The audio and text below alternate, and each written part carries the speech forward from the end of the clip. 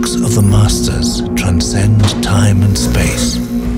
But whatever happened to the tools that made the masterpieces come to life?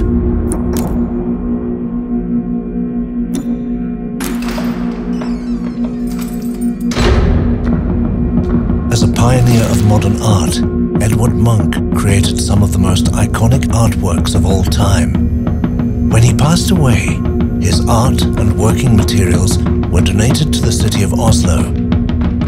Ever since, his paintings have been on display at exhibitions all over the world. His tools, however, haven't seen the light of day in ages. They've been left untouched, hidden in the archives. Until now.